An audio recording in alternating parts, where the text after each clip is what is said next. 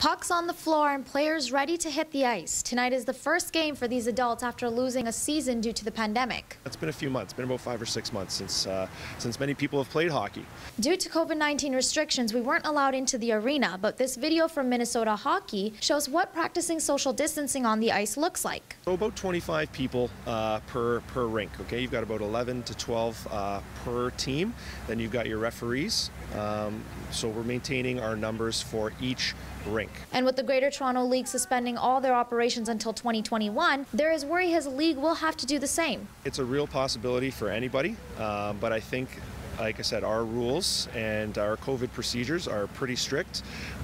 We've taken steps and we've notified teams that if there's anyone breaking those rules, they will be ejected from the league.